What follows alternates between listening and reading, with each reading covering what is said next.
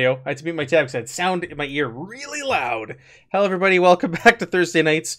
We are once again back to Achtung, Cthulhu. We were away last week with Starfinder due to illness and children and all that wonderful stuff.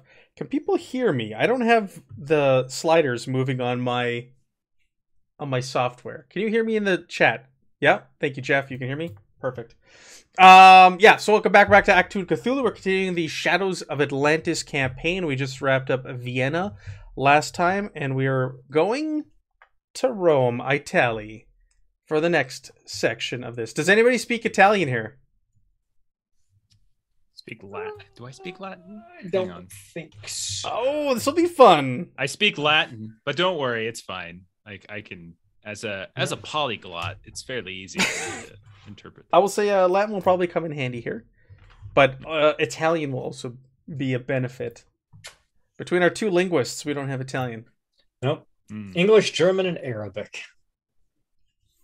Okay. Let's do our table. Everybody can introduce their characters, and we also got an advance after the last section. So let everybody know what you took for your advance. Jeff, you're up first with Pavel. I am Pavel Voracek. Hello from Carpathian Mountains, Europe. Very friendly man, spiritual leader, occultist, walker of dreams. He travels the world both in the physical form, but also in the alternative, in the dreams. He is linguist, polyglot, speaks many languages, and has a very wonderful friend named Gregor, who is very good at picking locks and many other things. So very fun. I also have seen things I probably shouldn't have, and I have access to druidic powers that come into play sometimes. I debated on what to take because I do feel like Pavel is somewhat of a face character, so I thought about like taking charm, but I decided to go and just max out my insight at 12 because it is my spellcasting stat, and it does go into a lot of things like observation tests and things like that. So I was like, it felt like the most appropriate thing to use. So it's maxed at 12. And hopefully I will be better at casting spells, because my spells hurt very badly. They hurt me just as much as anyone else.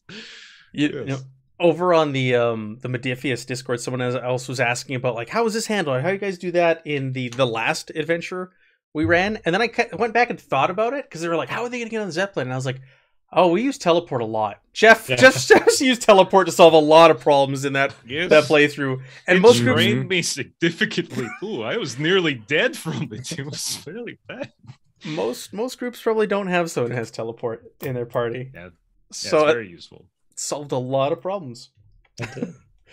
Megan has returned and is back as Ruby. I have. So I am Lieutenant Ruby McKay from Moose Jaw, Saskatchewan, Canada. She was a waitress in a diner, in a backwater diner in Moose Jaw, where the love of her life, Roger, walks in. And yeah, she was quite happy with her life as a waitress, and until Roger came in, and that was it. He decided to go to England, so naturally Ruby followed. And it's a bit weird, because backstory for last game was after this one. So long story short, a building fell on us, and Roger passed, and Ruby was sent to a military hospital where she recovered miraculously, like not a scratch on her, where everybody else in the building died. And yeah, she decided to learn her craft as a nurse as a way to get back. And I took resilience because Ruby was at 1, and quite frankly, a misplaced thumb knife could have killed her in the past. A misplaced thumb knife. Well said. I like that. So I thought I'd give her a little more oomph. There you go. A little beefier. All right. Aaron, can you tell us about Leopold? Leopold Brun, or Leo to his friends, is a psychic of some raw talent. He was raised in a school in Munich where both his mother and his father were instructors, for they too are powerful psychics. Then in 1933, his mother had a premonition and they left in the night and fled to England. It was only after that that they realized that the school itself is actually a breeding ground for the Nachtwolf. He has since decided to dedicate himself to assisting the Western powers against particularly the Nachtwolf and the Black Sun, and by extension the evil that is growing in Germany that his mother has sensed. He is a competent telepath and telekinetic. And for my advance, I bumped up his will to 12. So now that he's dueling 12 insight and 12 will, he's a mental powerhouse, physically a little weak, but mentally pretty tough. And he still can't shoot a gun to save his life. All right. So just the average goon is your arch enemy. Yeah. And finally, we have Jeremy playing Jonathan, our proto Captain America. Yeah, Sergeant Jonathan Morris, career soldier, head knocker. I died for my country once, allegedly, didn't stick, experimental procedures and all that. Sure, I'm a deathly shade of pale, the eyes glow red from time to time, but, you know, I don't have the insight that these other guys do, but I do have the physical stats to back up what I want to do, which is break your face with my shield. In line with that, I chose hard as nails, so I'm even harder to hurt now. I have 7 soak. It's ridiculous. I could probably take a tank shot once. I love this game.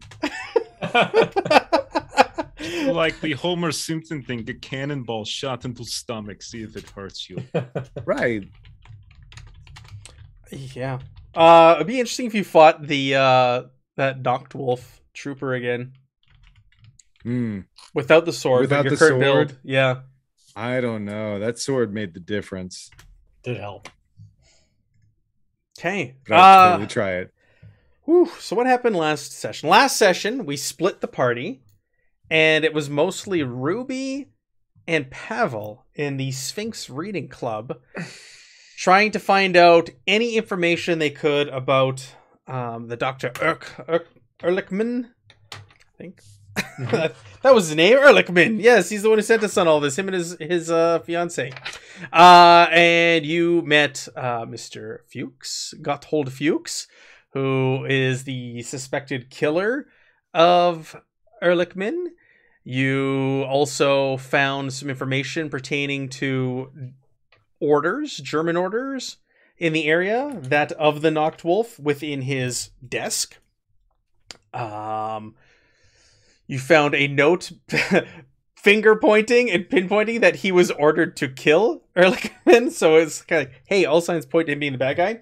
You guys went that night to the cemetery to go try and follow the clues and try to find whatever it was that Ehrlichman had buried there. You did locate his diary, and you found a black stone statue. But Fuchs, Gotthold Fuchs, was there to try and intercept that. Ruby kind of fumbled around and was taken hostage. But we'll say Jonathan made sure that everything was okay after, bashing in the head of two of the thugs. And Fuchs, unfortunately, fled into the night along with one of his other thugs. And you guys decided to take the diary and the Blackstone statue and continue on the search. I was going to read just kind of like the high view, what you gleaned from the diary, just to remind us all. So, Ehrlichman began translating the Black Stone, trying to trace the ancient origins of the Germanic peoples. There appears to be some sort of powerful ancient artifact that was split up in antiquity and the parts hidden in 5 far-flung locations scattered across the globe. One of these locations is the Eternal City itself, Rome, which we are headed to. The artifacts are reportedly from the lost civilization of Atlantis. A German expedition has recently brought back a manuscript from Tibet that corroborates the information found on the Black Stone. And Ehrlichman is convinced that someone within the Wehrmacht is determined to collect the artifacts and intends to use them as the basis of weapons research for the Third Reich. So you took this. Giselia wanted the diary back of her deceased fiance, but you said no, and you fled. You fled Vienna. You're like, because she is part of German military intelligence, not necessarily the Nazis, but she is German military.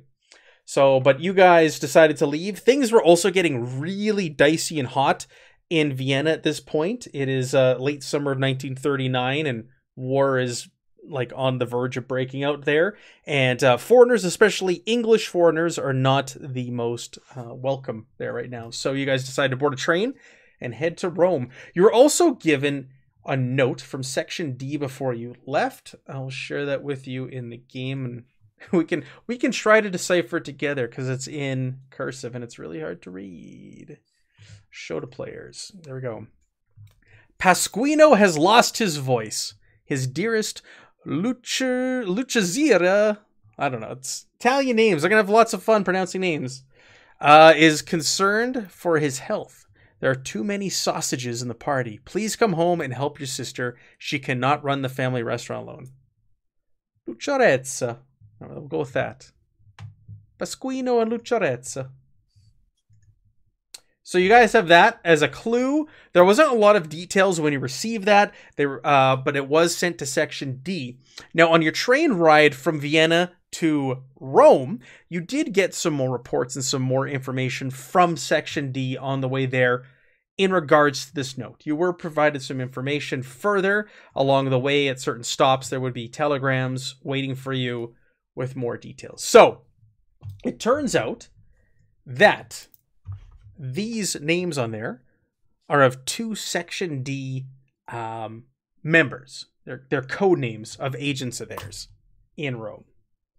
So you also had a chance to study Ehrlichman's notes and his diary a little bit further. You did some reading on the train on the way there on what he had written about Rome itself and what he had discovered. So I'll read that to you as well. There are snippets of the legend of the founding of Rome, including Aeneas' flight from Troy, the rescue of the twins by Tiberius, and the slaying of Remus by his brother, and sketches of the famous she-wolf statue suckling the infant twins. The notes also contain sketches of an unusual pyramid, much taller and less squat than the familiar Egyptian types. Alongside the pyramid are the words Cestius or Remus, ? Porta San Paolo, or Lost White Tomb of Romulus, Borgo / Vatican, Nubian, not traditional Egyptian. That's what's written there. Those are the words that are written below this pyramid. Beneath that is a brief discourse on what pyramids represent, including the world tree, the axis mundi, the link between heaven and earth, and a drawing of St. Peter's Square and its obelisk. So that was what you were able to glean from his notes that he had written about Rome in his diary on the way there. Any questions? Who do I punch? Many more than I can come up with right off the top of my head. So, Yes. can you share that note with us? Yeah, I was going to ask the same thing, actually. A lot to keep track of. Bear with me. Yes, there is a lot there to keep track of. I'm going to copy and paste the words, and I will put it in our Discord chat for us to look at, and then I'll transfer it into the game later. There you go. It's in the Discord. Awesome. Thank you. So that's what he had written about it. So we'll pick up here. Rome is huge. This is as you arrive in Rome on the train. Rome is huge, sprawling, confusing city. Thankfully, the quartermaster, Captain Appleby, sent a map with your requisitions. I gotta zoom in here. I'm getting old. This is hard to read. Here's what you've been told. Pasquiano and Lucharezza are codenames for two Section D agents in Rome, named after the city's famous talking statues. Something has obviously gone wrong in the Eternal City, and given the lack of subtlety in the message, Lucharezza is desperate for help. Pasquino has apparently disappeared, and going off the less than sophisticated sausages reference, there has been a sudden increase in German activity in Rome that threatens British operations there, if not investigated further. They're your most likely contacts in the city regarding the artifact. According to Strang, they were operating out of a place called Carlaveros, a stationer's and art supply shop in the Via della Madonna dei Monti, not far from the Forum.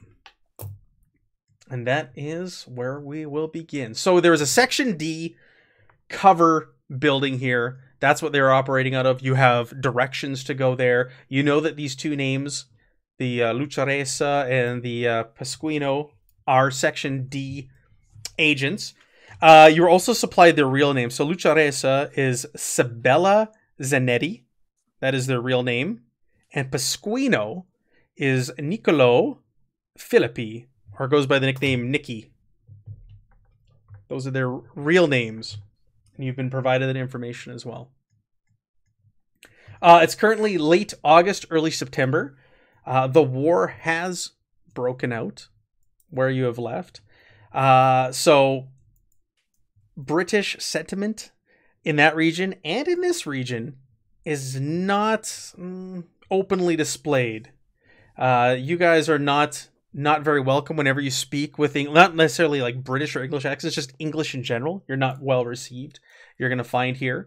And you want to avoid any trouble with the black shirts, so the OVRA, which is like the Italian like secret police that are currently patrolling the streets. It is, of course, under the control of Mussolini and the government right now. And tensions are high. So we're going to start. You're just getting off the train. Let's kick on the Sirenscape. We'll get some sounds going here for the background, the ambiance. Where do we want to go? What do we want to do? Yeah, supply stores, I suppose. This Carlo Veros is probably the most place to start. Yes? This is probably the best opportunity for us to start our investigation. Perhaps we should try to stick to the German tongue, if possible, while we are here. Based on what we are hearing from our higher-ups. Yes, that should be no problem for me. We'll just walk behind you, I suppose. Are you Smile, look pretty. Are you still using the baby cover? Do you still have the bassinet and you're pushing around the shield? Yeah, I mean, she put so much work into this. Thanks. It was all for you. What can I say? Well, you're the best. If you would like, I can attempt to once again link our minds. As long as we stay close together, you would then be able to understand what is going on through my mind. As long as it's not too taxing. No, I have fortified myself against these minor inconveniences quite well. Then I think that would be a wonderful idea. It's a great idea. All right, so that's gonna be. Let's see, it's against observation skill. Instincts, insight, and I need 2 successes. And remember, starting fresh, we got no momentum down there. I've got my threat. Oh, it's 4 you. I get 5 threat. So we get fresh momentum. Pardon me, go ahead. Sorry, do we have our fortune points again? Oh, yeah, you get all your fortune points back, because this is considered a new leg of the journey. So go ahead and give yourself all your fortune points back for this section, for all of Rome. Nice. Did you want Aaron and I to do like the binding stuff with our mantle? Because technically we should be every day. Yeah, before. Yeah. After we wake up, because once you go unconscious or asleep, you Yeah, bond with your mantles, please. All right. Okay, before getting off train, yes, Gregor and I have our own cabin, and we stare at each other. Remember, we have staring contests across the very large log that I wear around neck. That is mental. So for Pavel, who is a traditionalist caster, that means he's got to roll Insight Survival. It's a difficulty 0, Matt. So Yeah. it's just like I think it's like I'm not sure if this is momentum that Aaron could end up using in his cast or not. But Well, for this scene, I'll give it to you. It will go. You'll lose some after this scene. This will be its own little scene that's playing out. Right. It's the same for me. As a traditionalist, the psychic is also a traditionalist. oh wow, well I didn't get any momentum, so Wow! man. Woo! Am I getting threat? Yeah, for sure, getting threat. 'Kay. I'm not gonna have my mantle get complicated here. Yeah, I was so- gonna say that could be really bad for you if we want to introduce a complication. Yeah, no, I don't. Not with preparing my mantle for the day. So, but I did succeed. So we got 1 momentum. You get 2 threat. So Jeff, you didn't succeed. So what does that mean by not succeeding on your mantle? just so I don't get any momentum from it. Okay. There's no. It's a, Oh, it's like it's a difficulty zero. 0. Right. Right. Yeah. So. Okay. I think it's just a way. I mean, like, It's a way to momentum is so important to spell casting. Like, it's really hard to cast without momentum. Gotcha. Okay, so you connect with your mantle, you hit the streets of Rome, Italy, and you start to follow the directions. So you've been sent a map of the city by Section D. You have a name of this cover building, this stationer's art shop and supplies. It is known as Carlaveros, and you start heading your way there. Is there anything you want to do or see on your way there? Do you want me to make that telepathy roll real quick to see if I link our minds successfully? Yes, go ahead. I will go ahead and spend that 1 point of momentum to give myself a 3rd die that I got off of my setting my mantle. Sure. And I don't make it. You guys, I do not make it. I needed 2 successes and I only got 1. You try to speak with your mind to the others, and the others hear nothing. They look at you, just kind of shrug. Like, did you hear that?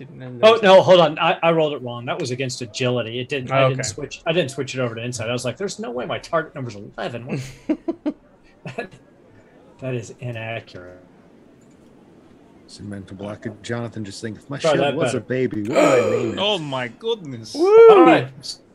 Yeah. So, no threat to you, and it still doesn't work. But It was a very rough train ride. very rough. Very You rough get train out. ride. Yeah. There's brown shirts wandering around all over the train station, checking people's IDs, going through bags. But I'm okay. I soaked all the rain from my failure, my absolute abject failure. But This is gonna be fun. Or black shirts, says Shane, not brown shirts. Black shirts. Yeah, just keep getting those. Keep rolling those for me, please. my best. Because I didn't get a lot at the end of the last adventure. Okay, so you guys hit the streets of Rome. It's busy. It's bustling. It is, like I said, it's late September. Or late August, early September. So there's quite a few people here. Like, Rome is always busy with tourists. So there are quite a bit of tourists here as well from other European nations. This is quite a holy place to go to for many. So lots of people make the pilgrimage here to visit, despite the looming threat hanging over Europe right now. The threat of possibly entering another large-scale war breaking out. But you guys follow... Go ahead. Question: I can't. Jeff doesn't remember this. St. Peter's Square, is that Vatican City or is that Rome? I don't I'm know. going to- I think St. Peter's Square is right outside of Vatican City. I don't think it's part of the country Vatican City. I think it's still Because I- technically in Rome. There was a sketch of St. Peter's Square and its obelisk within the notes that we got. That's one thing that was referenced in here. In terms of other places to see, perhaps. I don't know why that would be referenced here, but it seems to be of interest, and since we are nearby... But perhaps it would bear a very striking similarity to a pyramid that was more slender, as was described as well. Yes, but perhaps this is something we should put in a list of things to do, and not necessarily the first thing on the list. let us see if we can make contact with our associates first and find out what they know about the increase in the German activity and how that will slow us down. Yes, this sounds very okay. All right. So you guys make your way through the streets. You're using your map to find your way there. The streets are very busy, hustling, bustling. It is early morning when you arrive, so it's roughly 7 a.m. by the time you get off the train and you hit the streets. So everybody's getting up and heading out for the day. The streets are filled up. It is a weekday. It is a Thursday that you arrive in Rome. And you guys make your way to where the Section D office, we'll say, is. As you arrive, it appears the shop is closed. Its front is covered in notices from the OVRA declaring it to be a haven for political undesirables. There's a large wooden sign made of carved wood hanging above the door, and it's shaped like an oak leaf, and it reads Carlaveros, confirming that this is the right place, but it's hanging slightly askew. And it looks like an attempt has been made to paint the name out. Somebody painted over it with like white paint to cover it up. The pane of glass in the door looks like it's been smashed out and replaced with a wooden board. And there's still fragments of broken glass visible in the door and underfoot. And there's people milling about. You're standing out there. You're kind of looking at one another. People are looking at you as they walk by. They're looking at the building, looking at you. What's on either side of this store? Like, what kind of area is this in? Is it part of a whole bunch of shops? Is it a standalone? No, on either side there appears to be like apartments, like dwellings that people live in. Either the buildings adjacent to it. I'm gonna see if I can peer inside to see if there's anything in there that I can see. You hold your hands up and you look between like the notices. You press your face up against your hands that are looking through, and inside, you can see that the shop has been completely ransacked. There's paints like strewn about out of their tubes. Notebooks, sketch pads, and other pieces of artist equipment are scattered all over the floor, and it looks like several shelves have been dislodged from the walls, and there's books laying everywhere. Leo would move on past the building a little bit and then stop and just kind of slowly scan around, trying to be circumspect, but see who's watching us watch that building or try to. Sure, you guys have been there for a few moments or minutes, and you can kind of just like scan and watch the area. We'll do a reason observation. Let's kind of take it all in. You kind of lean back against one of the adjacent buildings and watch the people walking by as they come and go, and anybody's kind of lingering, all the faces that look at you. 2 successes. Yeah, very good, very good. So you do seem to have caught the attention of a man in the area. He's dressed. The best way to put it is almost like a movie detective or gangster. He's got like a double-breasted suit. He's got a bow tie. He's wearing a fedora. He's got his hands in his pockets, and he's walking by, and he's looking at you, and just something doesn't seem right about him. He seems very out of place, but he seems very interested in you and the rest of the group. Like, as Ruby's peering through the window, he's kind of like, you can tell he's making mental note, but he keeps striding. After he locks gaze with you, the two of you look at each other, he just kind of smiles, nods, and keeps walking. Is there you said there's people around here? Oh, there's people milling about everywhere. It's a regular street. Yeah. This isn't like some shady dark alley. There's people all about. Yeah.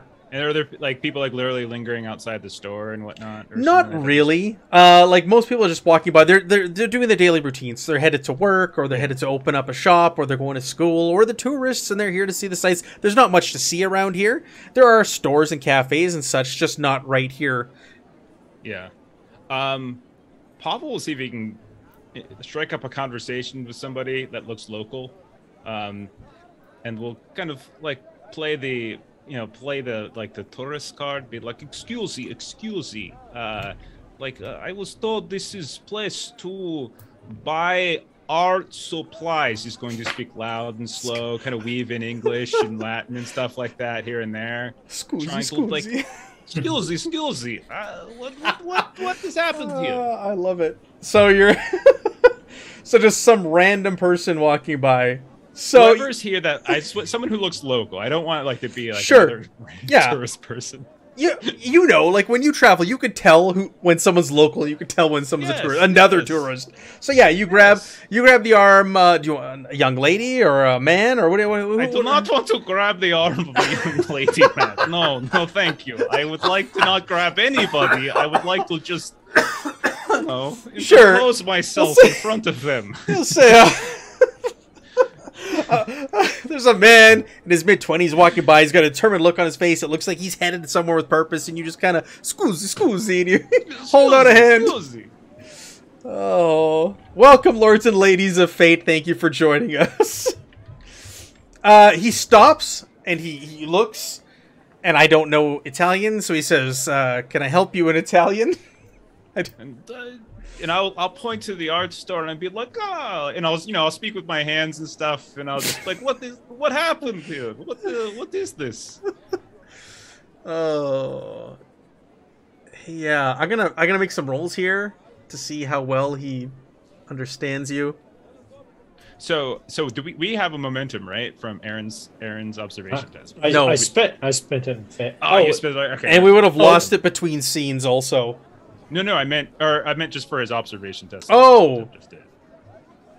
Yes. Yeah, you got 2 successes, right, Aaron? Yep, yeah, I did. Yep. Okay, yeah, you have So a momentum. is the Yep. Okay, so I want to tap into my polyglot ability and try to get into a conversation with him and try to get him to talk, which means I can, even if I don't know the language, I can get the gist of whatever it is he says to me. That is literally one of the things of polyglot. That's really, really handy. Okay. Plus, I do know Latin, and there is not a lot of distance between. Okay, there's a little distance. I was gonna say, I don't know Latin or Italian, but I'm pretty sure there's some like a distance. couple words in Italian, just a bit. Okay, yeah. So this is a rollable power that you do. No, it's just I spend a momentum and Oh! I get the gist of any conversation or Okay. text that if I don't know the language, I can get the gist of it. I'm rolling for him though to understand Oh, yeah, you. yeah. So I'm gonna do Okay. that first to see if he understands like what you're asking. Like I know you're using hand motions, but you're looking for something particular. What is that? What did I roll? 7 and 19. Yeah. With that 7, here I'll show it on stream also. 7 and a 19. He gets like the gist, like you're pointing the building. You look kind of concerned, and he gets like you're inquiring, and he goes. He says, "No, it was closed. It was closed a few days ago. The black shirts, OVA, they came in here. They took it over. There's spies using the building." And he's saying this like in fluent Italian, like he's not using like broken English or broken Italian, trying to like. But you're using your ability to pick up the gist of it. So something happened here. Grazie. It was very recently, and it came under the suspicion of the government. Is what you're going to glean from that. Okay, so grazie. And I like shake his hand and stuff. Like grazie, two hands.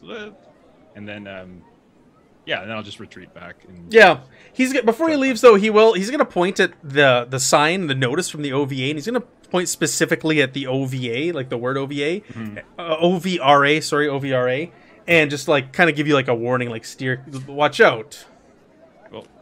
Oh, very grazie. Oh, yes. And I was just like, look at that. No. And And once I just have that confirmed, I'll step away. find the rest. And he'll be like, and then one more time he'll point his eyes and he'll just go kind of like everywhere, point eyes and just kind of like make like a circular motion in the air. Ah, yes.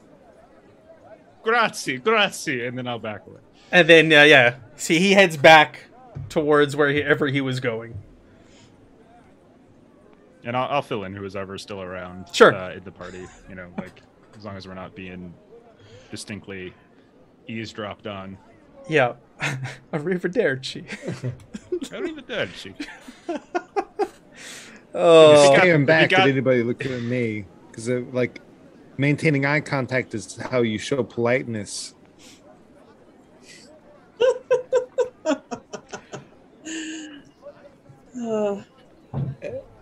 Very well. So I'll convey also to Pavel what and Sergeant Morris what I saw inside as well. We have also picked up someone who may be very interested in our goings on here. The man dressed as a gangster from the cinema. He was very interested in us.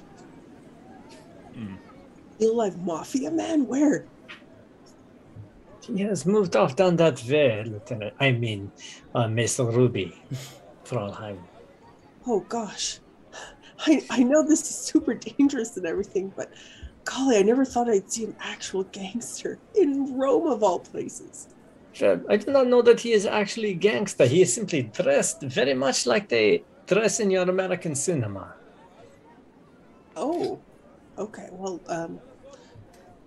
I and very loudly and obnoxiously, I guess we'll have to go somewhere else for our painting supplies. Should we carry on? Now there are alleyways on either side of this building if you want to investigate down there as well. Should we try to... How far did you get into the building? Like, did you just see little bits, or did we do, like, full-on search? Ruby, you just saw, like, the room, like, the opening, the first room you go into. It's like where the customers, there is a storefront there, and this is where customers would go into and purchase art supplies, or go in there and maybe take art lessons. So there are back rooms that you can't see into from this front window. We find different way inside. Perhaps go through a window or something. Perhaps indeed. Well, I'm gonna look at Gregor specifically. We do know a little lockpick. Yes, he's been practicing so much, like on the train. I got yelled at many times because he got loose and broke into people's cabins, but he's a good boy. Sure, we could try this. Well, why don't we continue down a bit and then turn down? And make it not like, oh, let's just turn here.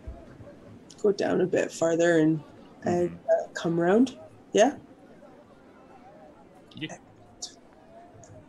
Great plan. God. Thanks. Perhaps it would be best if we spaced ourselves out a little more, so just in case somebody decides to come for us, we have no opportunity to thwart them from getting the entire group. That sounds excellent. I think I'll go ahead. I'll go ahead first. So she'll like kiss Sergeant Morris's cheek and whisper, saying, "Keep our baby safe," and off I go. I'm calling it Charlie. And go down a bit and then start turning down, and I'm going to try rolling stealthily. Can I move about stealthily, Matt? Well, let's see what the dice have to say about that. Yes, you can attempt an agility. No, we're going to do coordination here. Stealth. You're going to try to disappear. And you want to go down, an alley or something? Or you just want to blend in with the crowd? What do you want to do? To, like, walk down and then, duck down an alley without being seen. Sure. Yeah, go ahead and roll me that. It'll take one success. It's quite busy down here. All you need is one success. Sorry, stealth coordination. Yeah. That's- If you had urban stealth, oh, Oh my God. No. Do we If have you a had- moment? if No you had- moment.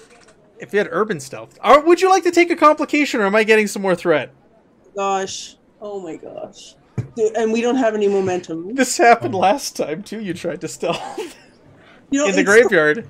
Oh my god. This is fun. You gotta love it. Right? Well, you know what? We'll do a complication. Whatever. Let's do it. Okay. Let's get crazy. Yes. Let's get crazy. Yes. All right. So you guys watch Ruby duck down alley. What do the rest of you want to do? So Leo would be going down a different alley, but they're trying to box around. But he is not trying to go stealthily. He is just trying to go with the flow of the crowd. Okay. Gotcha. Do you have urban stealth? He does not. Damn, this is like Evan's adventure. Henri would be doing excellent here, between his tactics and his urban stealth. We're gonna do coordination also. And you're just trying to blend in with the crowd, eh? You're not trying Yeah, to just- disappear out of plain sight. Nope. Just Let's trying go. to. I'll do tactics for this one. All right. Coordination tactics. So this is where you see Leo really shine. Really shine.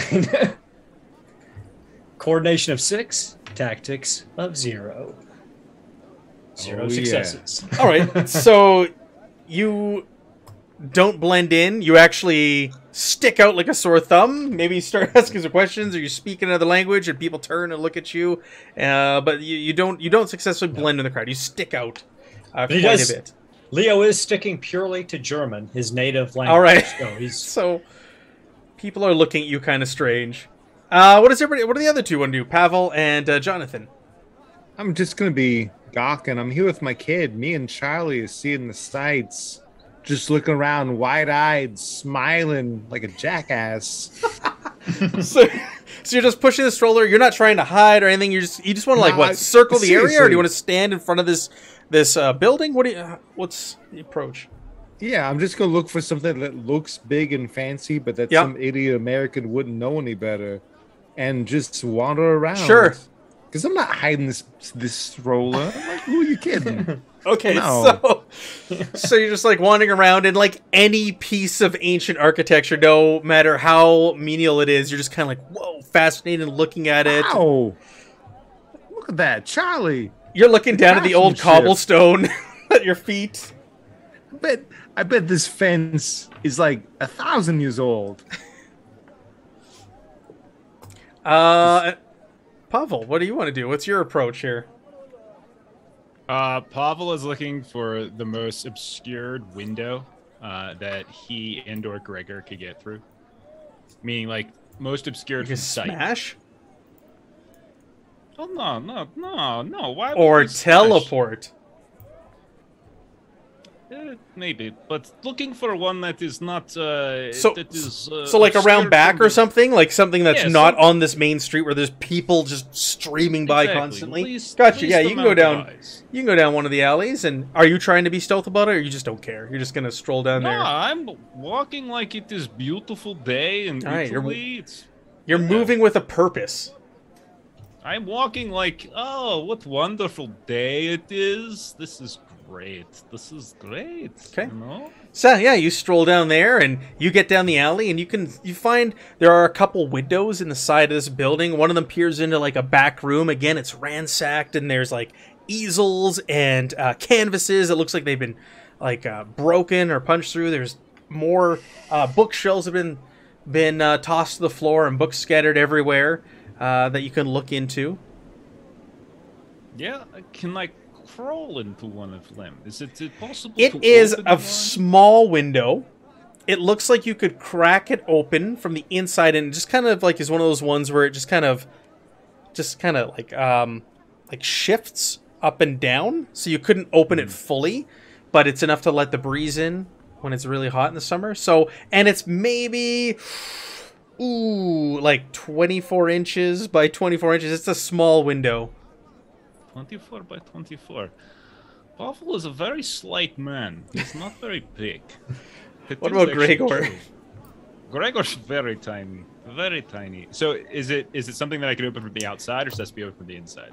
It'd have to be, you can see the latch on the inside that would have to be Okay. moved to Okay. slide this thing, and then it like pivots in the middle. You know what I mean by that description, where it pivots in the middle and it just kind of opens on the top and Yeah. bottom, and you always have that pane. And is it clear? Like It can is I see clear glass. Yeah. It's like muddy. It's like, you know how glass used to be back in the day, so it's kind of like muddy and distorted to look through, but it's clear and you can see through it.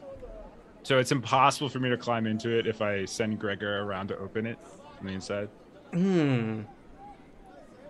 Yes, but he might find other doors to get in to open. Okay. I like how we're talking about a marmot opening doors. I will pull out Gregor. Listen, we've established several truths. He's not just any marmot. He's the smartest one in his class.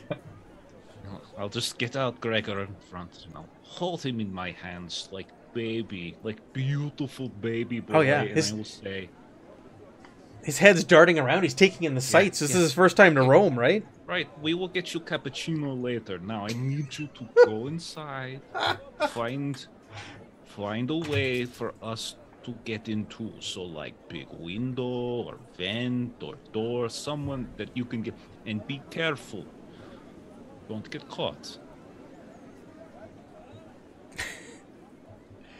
And I'm gonna spend a fortune point and say, like, this is. I'm just gonna. Okay, you're just making it happen. Okay, Yeah.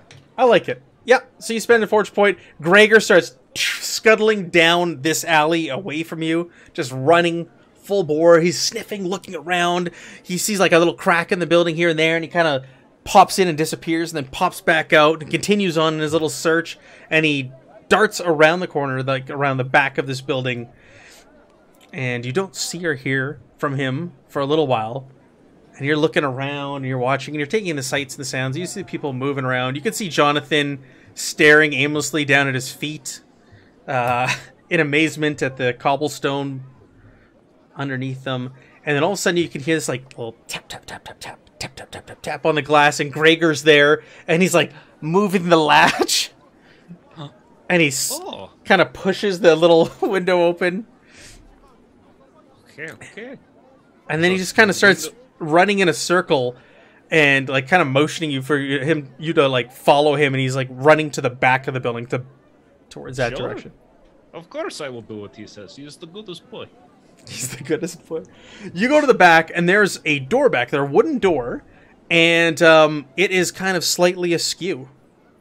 And Gregor's sitting down at the bottom of it, between the crack and the door frame, looking up at you on his hind legs. Oh, we are going to get you a double cappuccino later.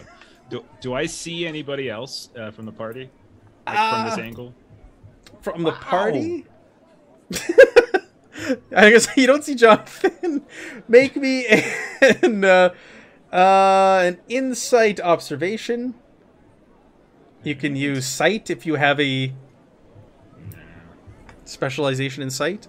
And it's only one success. You see Leopold. Okay. So I will... And he's standing out like a sore thumb. He's like walking into trash cans or whatever's back there and kind of like trying to blend in, but really not. It's Okay. Leo. I will do like, one of those whistles that, it's like that, and see if I can get his attention with whistle. You're like Whistle it a few times. Marcus Brody in the streets. Yes. Is that in Cairo? So- Is that the first one? Yeah. So I will whistle to see if I can get Leo so he sees that the door is open to the back. Sure. So, Leo, you hear a whistle, and you look over, and Pavel's standing there, and Gregor's in his arms, being cradled like a baby. Oh boy. Leo, moves directly towards them. All right. Ruby, you're making your way down your alley, and you're kind of like looking behind you, and you kind of keep looking over your shoulder, and it's quiet back here. You've gotten away from the hustle and bustle of the main street. You can barely hear the people and the noise down there. And you turn a corner, and all of a sudden, you're greeted by the sight. You almost bump into that well-dressed man in the suit that Leo was talking about earlier with the fedora on. Oh gosh, I'm so sorry. I'm terribly lost. I don't know where I am. I was on the main street and I find myself here. Do you speak English? He's got a little pencil mustache and he grins. He goes, I almost called you Fraulein because I'm so used to playing Germans. He goes, foreigner.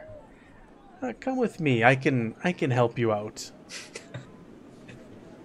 Oh gosh, I am so thankful. I honestly don't know how I got. Well, I am here. With my family. Could you help direct me back off to the main street, please? Okay, you're gonna lie? What do you mean? You can make a reason. Kind of my family. You can make a reason persuasion.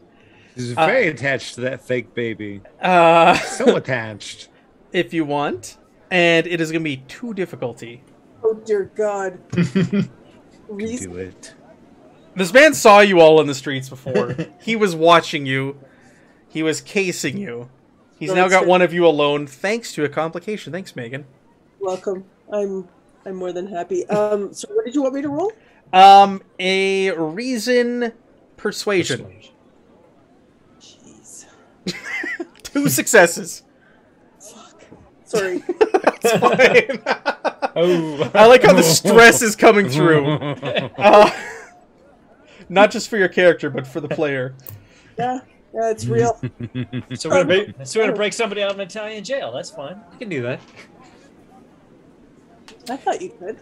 He kind of like undoes the button on his coat and he pulls it back, and you can see that there's a revolver under his arm, a Beretta, and he also takes out a pair of handcuffs. And he says, I am an OVRA agent. We are aware of your presence here, and we are interested in what you're doing in Italy. And he asks you to turn around, and he's going to cuff you. Do I have to oblige? What do you want to do? It's up to you. He's showed you he has a gun, and he's... Well, like, I'll make like I am going to put my arms around, but I'm actually going to like grab my trench knife. Not my. You can't do anything. Although it is very impressive and handy and whatnot, it can't do anything. So yeah, I'm going to try and get a trench knife. And... So you're going to pull a knife on him? Oh my God. I am. Yes. Oh my goodness! On an Italian. Okay. We are kicking Italy off. Oh wow! Yes. We're in the alley, right? There's nobody here, right? We're gonna do this mission Delta Green style. Yeah. It's gonna be a whole different group of people when we're done with this mission. So this is like they're like the eyes and ears of Italy right now. They have a network of spies and informants, and specifically that of people engaging in anti-fascist behavior. This could be considered such a crime. Okay. By loitering in a... Ooh. You don't have any momentum, do you? No, but I do have fortune points. Would you like to... Because I'm going to say here, he's ready for you. He's showing the gun. I know normally this goes to the player, but this is kind of a toss-up here. If you want to use a fortune, you can, and I'll totally give this to you. You can... Actually, no. You know what I'm going to do? I'm going to, as I turn around for him to handcuff my hands, I'm going to stomp on his foot as hard as I can with my high heel shoe and run away. Yeah. Okay. Yeah, make me your attack. I'm gonna try to avoid this. I'm gonna give him the opportunity to try and move his foot. So go ahead and roll an attack. It's gonna be, I don't know, agility fighting. Hand to hand if you have it. We'll use that. Difficulty's gonna be 2. You're going for a smaller target here. He's coming at you. You're gonna try specifically to get his foot. Yeah, agility fighting. Yeah. 2 successes, and he's going to try to avoid it. Yeah. It's okay. He doesn't. You stomp down on his foot. And he screams out in pain, and he rears back, which gives you the opportunity to start running. Yeah, I'm gonna run away. You start to run, he's going to fire his gun at you. That's okay. Let him fire. Okay. Firing gun, it's coordination, right? Yeah. Mm-hmm. Yep. Okay. Ruby, Fighting coordination. I'm going to spend a threat. I'm gonna Absolutely. die on there. Let's do it. Bring it on. This looks so weird. And he fires at you, and all of a sudden you hear a gunshot ring out, echo down this alleyway, and you feel something hard and hot. All of a sudden, and you drop to the ground. Yep. It's painful. It hurts. How much armor do you have? It does 4 damage, no effects.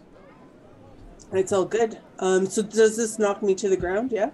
No, it's like game effects wise, the qualities on the weapon, it doesn't knock you to the ground. I'm just for dramatic effect, we're saying it does, but it didn't.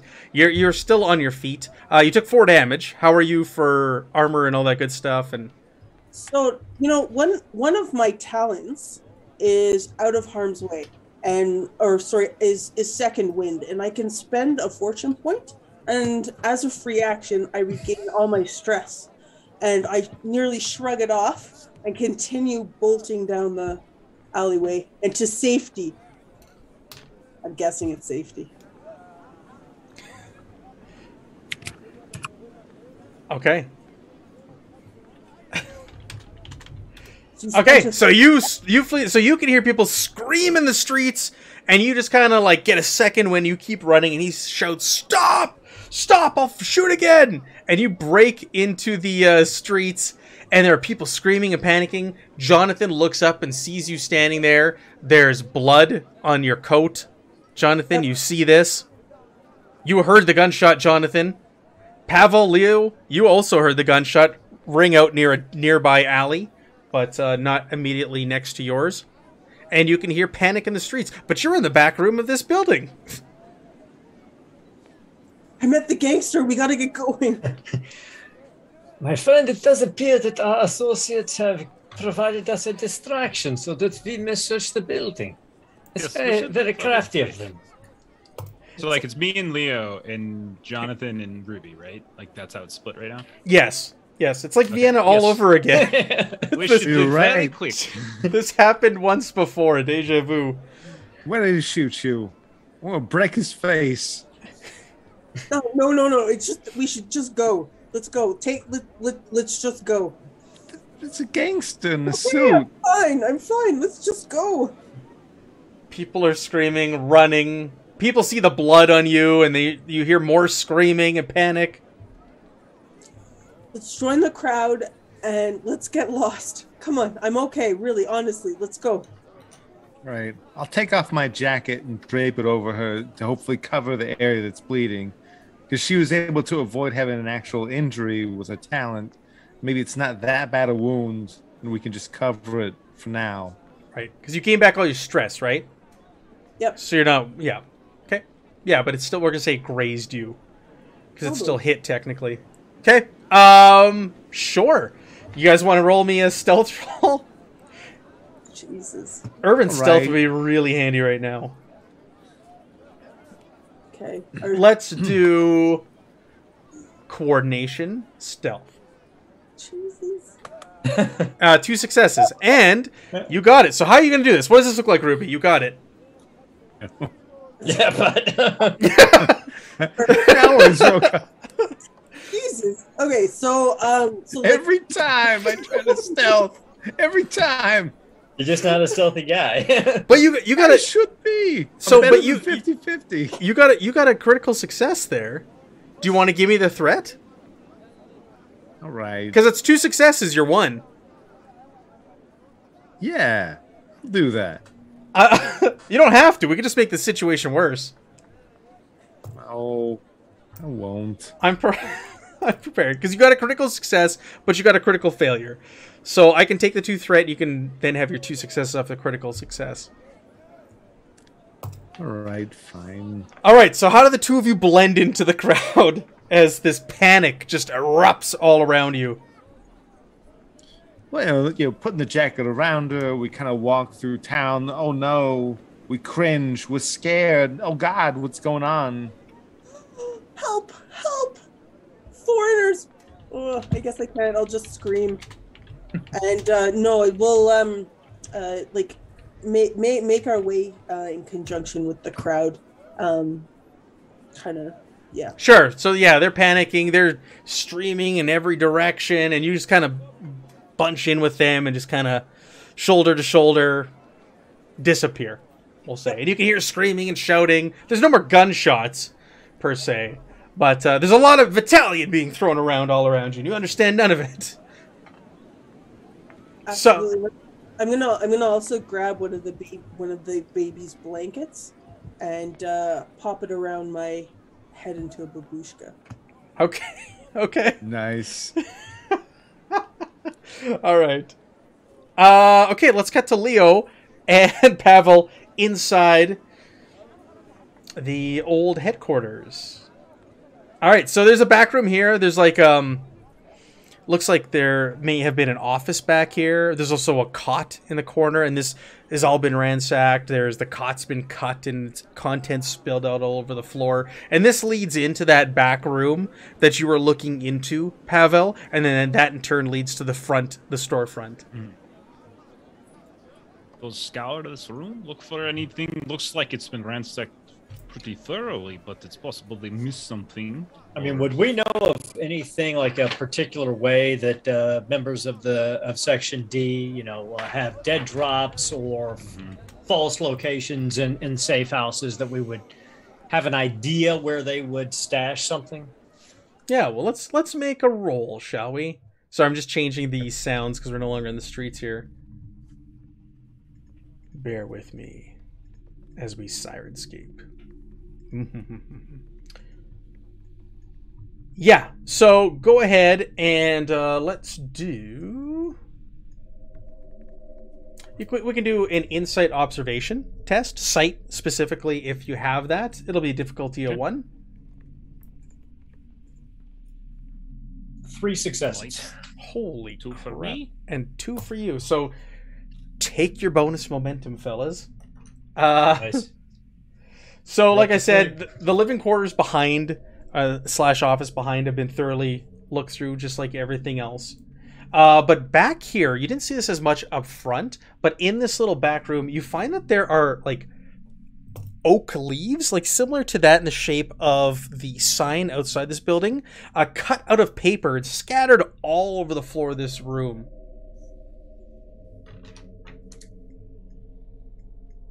You can... While you're going through these, you find that there are also a lot of postcards strewn about amongst them.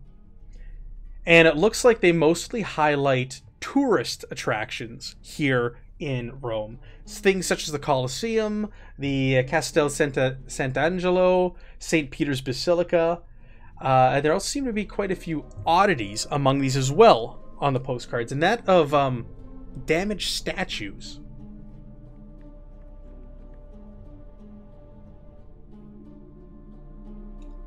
Perhaps they were looking for one of the pieces of the artifact that we are searching for. Yes.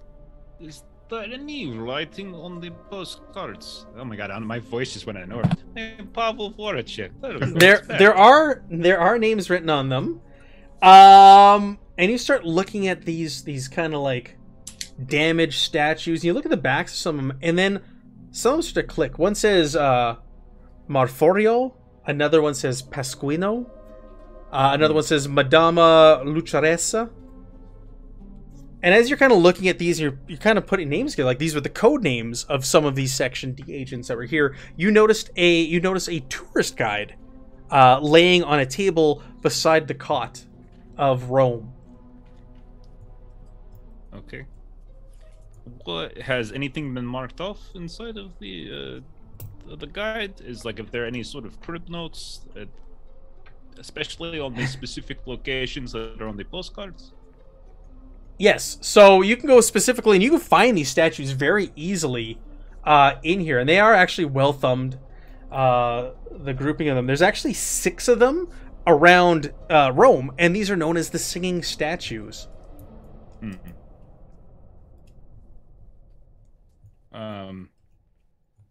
Okay. There's also a note on the page with the one Madonna. What did I say? Madonna Lucharesa or Madama Lucharesa, and there's a note scrawled there in pen that says "Follow the leaves." Leaves.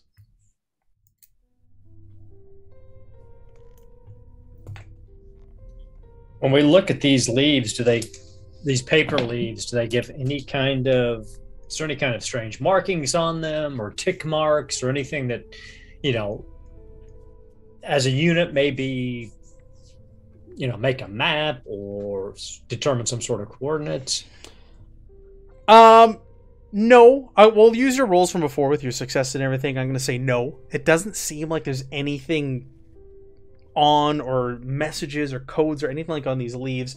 You could make me, either of you could make me a reason academia roll, specifically history if you have it as well. 1 success as you're flipping through this tourist book and looking at the leaves and looking at the write-ups of these talking statues. 2 successes. 2 successes. All right. Give yourself momentum. We just need 1 there. So flipping through here, there's a... Sorry, what was that? Oh, you got 1? Just 1 for me. Perfect. You're flipping through, you're reading about these talking statues, and you're kind of getting into a little bit of Rome history.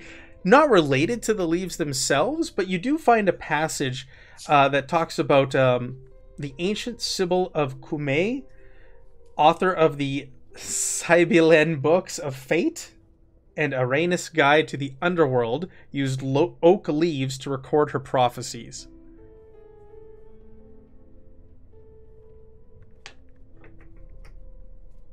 That's the only thing you can find that's somewhat has any information about leaves. You can't find anything particularly with these statues. Now, these statues are scattered throughout Rome. They're not all in one place. Some of them are actually quite near one another. But obviously the 2 that really stick out are Pasquiano and Lucharesa. Perhaps we need to both look at these statues, Pavel, and also perhaps take a look at the prophecies that are mentioned here. Perhaps these leaves will lead us in the direction we need to go. That is, of course, after we find Sergeant Morris and Lieutenant McKay. Of course, we're probably in jail cell would be my first guess, but perhaps somewhere else. We should take everything that we can with us. Absolutely. It's Vienna all over again. These are the only things of interest you find. You got this tourist guide now that can help guide you to these statues and their locations. You got this clue of follow the leaves, and there's these paper cut leaves, oak leaves scattered everywhere. And you have, that the Section D agents used names of some of these statues. One thing looking at the tourist map that kind of like stands out when you're like plotting out where all these statues are, one thing that kind of stands out is the Lucharesa one is located right outside one of the main doors into Mussolini's current headquarters in the Palazzo Venezia. So it might be a little dangerous to get over there. That one is a little dicey looking at the map and where it's located. Sounds like a perfect place for Ruby and Jonathan to go. Perhaps we could find a creative means of ingress, but that is a problem for later. We should collect everything. We should evacuate gunshots. Well, yeah, it's possible more OVRA are coming to this scene. Would we have had like set up? I mean, we're all like agents, right? Yeah. Would we have like a rendezvous point that we would probably give to each other? I think that's reasonable, right?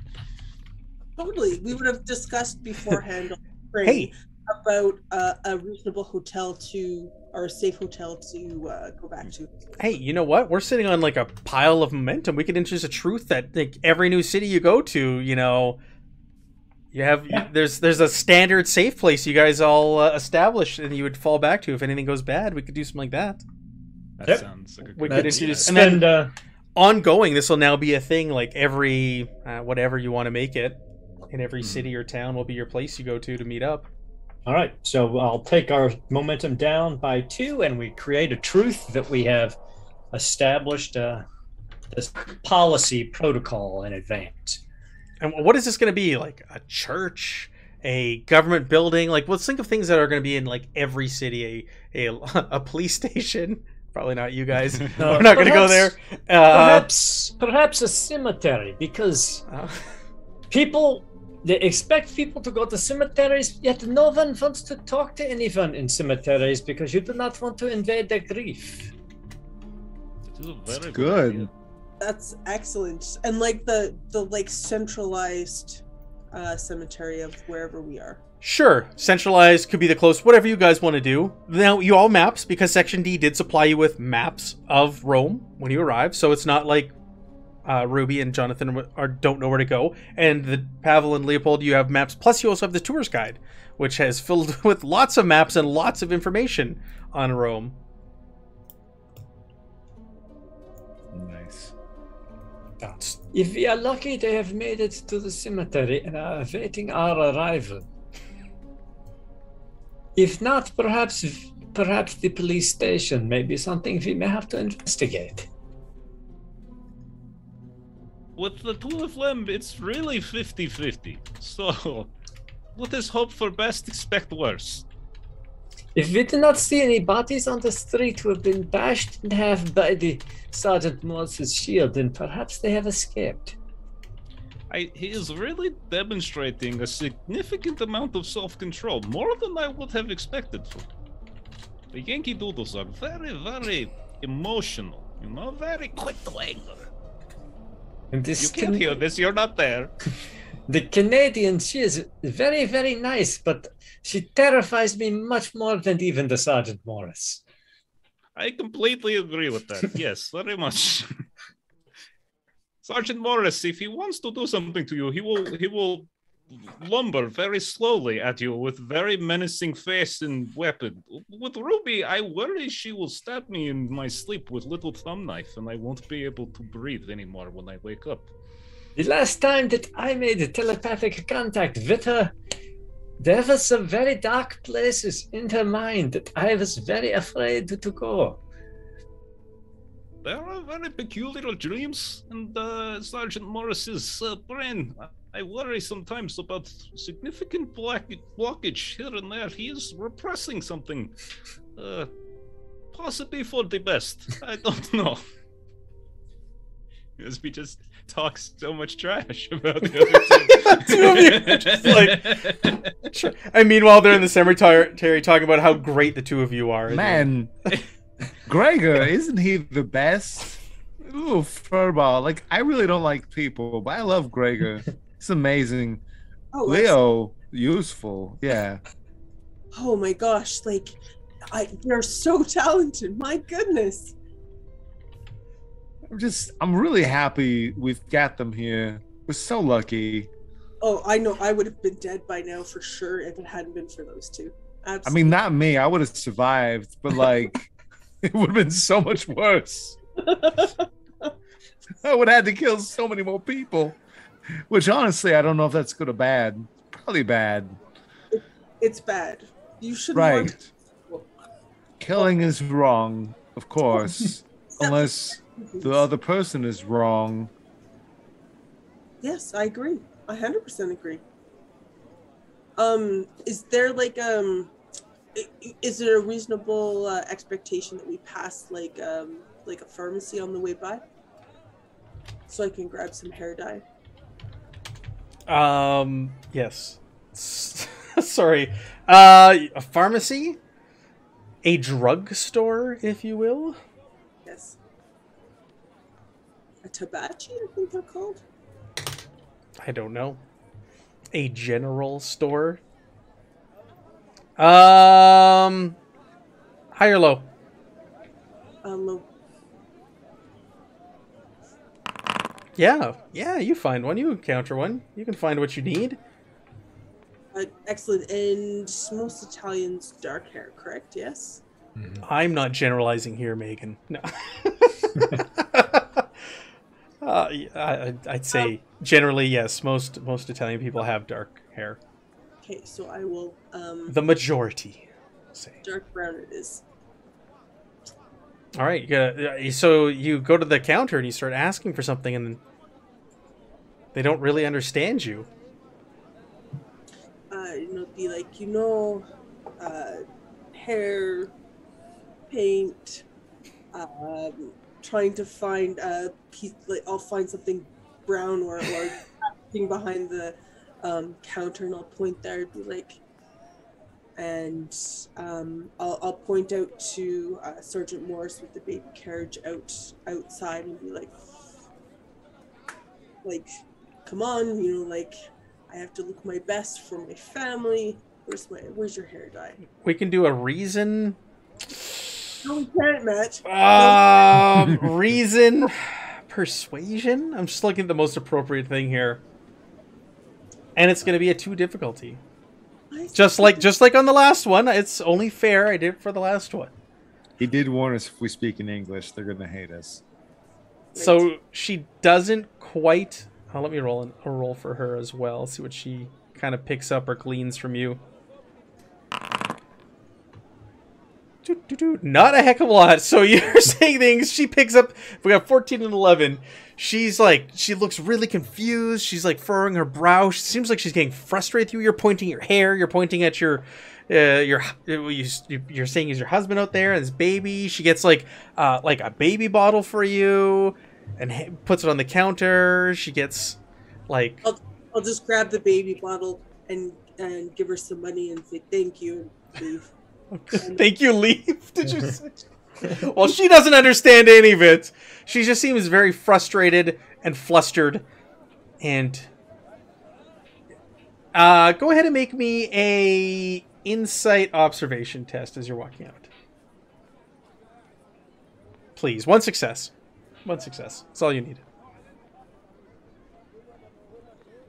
Nice. Give yourself momentum. She breaks out a pad of paper and she's looking at you and looks like she's making detailed notes of some sort as you're walking out. Sergeant Morris, I seem to just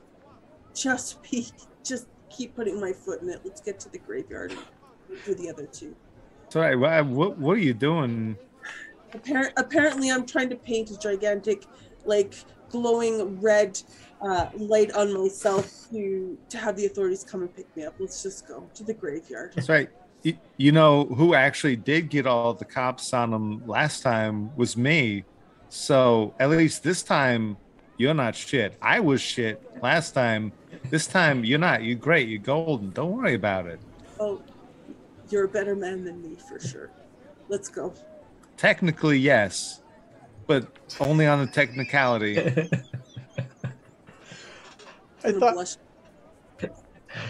I thought for sure you were going to send him in there to kill her. I thought like, Sean, and then they're onto us, and I could just imagine you smashing through the window with your shield and taking her out. Oh my gosh. Obvious. Sorry, that's where my mind is going, because that's the way things are going. All right, so you guys now have a baby bottle, and you're making your way down the streets towards the nearest cemetery. And Pavel and Leopold, you are as well. And there's a lot of ruckus and excitement going on in the streets. Eventually, the 4 of you do meet up in this agreed-upon cemetery in Rome. Ruby. Sergeant Morris, that distraction that you pulled off was excellent. We were able to get in and do some research. Good. It's exactly as we planned, of course. Your craft is top notch. Is that not what your Americans say? Top notch. Exactly. It's all Ruby here. She's the mastermind. Amazing, really. Gosh, Do we see you bleeding, by the way, still? I'm wearing a coat. She does have Sergeant Morris's coat over her. It is a warm late August, September day. It is probably about midday right now. Are you going to make me roll a first aid on myself, Matt? All right, do you want to heal yourself? Do you want to... I want to, it grazed me, right? So I'm assuming that. Yeah, you've lost. Yeah, you don't have any wounds, but you will say there is like a wound per se. Like there is blood coming out, so you can roll a first aid to just kind of like bandage it up and like clean the wound and such. And it's medicine. What is it? Reason? Yes. Yay. One success. One success is all you need. You have momentum before you roll it. Oh, you got it. She rolled You're it. good. You're good. All right. So Ruby takes the coat off. You see that she is bleeding, and she pulls out some bandages and starts to clean and tend to the wound. Well, very dedicated to having distraction. That is far more dedication than I would show in that situation. Did you see who it was who shot you, Lieutenant McKay? I think I saw the gangster, Leo. I think I did. He had a long feather and he had a pistol and he'll have a sore toe for sure. I gave him a good stomp. I would guess that he is part of this Italian secret police force, would be my guess. Absolutely he was. He was about to arrest me and I had objections to his request. I'm very happy to see that you successfully escaped his clutches. As am I, my friend. As am I. What? I suppose I ought to tell you as well. I stopped in at the store to get some hair dye because I figured, gosh, I put ourselves into hot water again. Thought I'd change my appearance, but unfortunately, I didn't make myself very clear, and I fear she was starting to draw my image to show to the police. Just so you know. On a scale of 1 to 10, how angry would you be if we shaved your head? I would say probably a 3. Maybe just a hat. How would be fine? I mean, anything. That is what I was thinking. Perhaps just Rome is a very large city. I think Many people. just a little disguise used to be very all right. You just change your profile, like what somebody sees at a distance, the general outline of you, which is why I'm screwed. But we should minimize our English.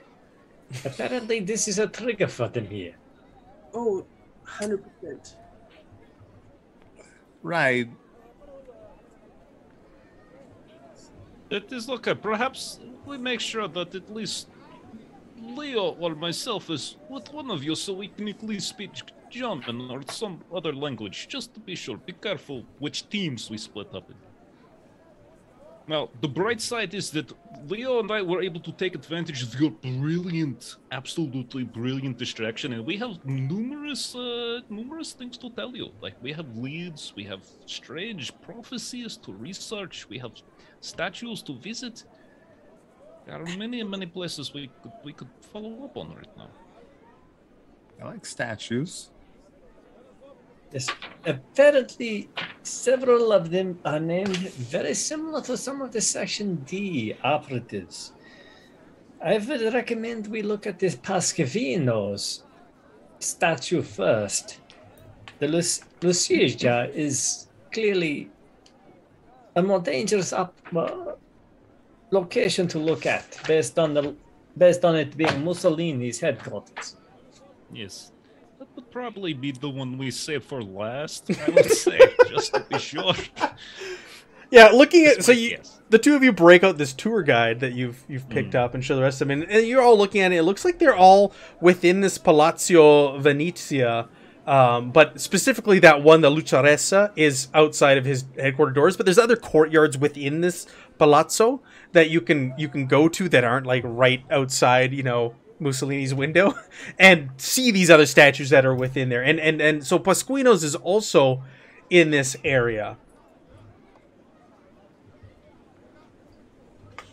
But you can easily locate them now that you have a map showing you exactly where they are and where this Palazzo Venezia is.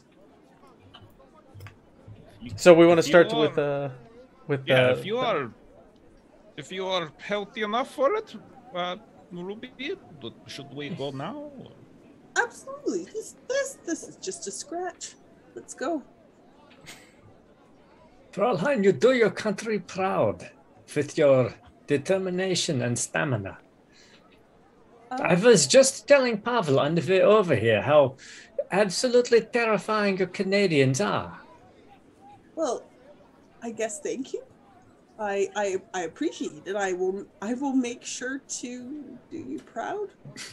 It's true. I mean, some people have. I've heard them say it's very rude. I know it. They call them like America's hat. It's like a top hat though, because it's the classiest, the toughest possible. I'm really sorry. Me as Jeremy is sorry. But Morris is a horrible person. It's okay. Well, let's set my my nationality aside, gentlemen, and carry on, shall we? Yeah. As you wish, Fräulein. Yes, very okay, very okay. That's good.